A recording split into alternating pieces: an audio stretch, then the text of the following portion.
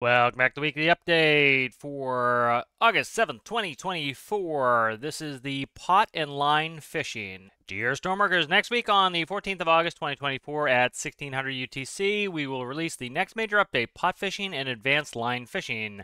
Check out our previous announcements for the initial info, what else to expect. New crustaceans, lobster and crabs, are new sea creatures that can navigate the ocean floor as well as above water on the shores.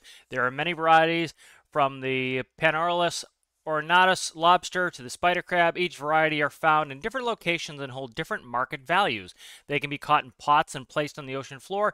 It may take some time to catch, but you can deploy your pots and return later to collect your haul. Like fish, these creatures can be held in hands. However, be careful placing them down as they will scurry sideways in search of the ocean. Fishing improvements, as well as the new feature we have been listening to player feedback and have some much needed improvements. The fish finder will now function in a more useful way with better data output. Some fish selling gantries have been improved to have longer reach.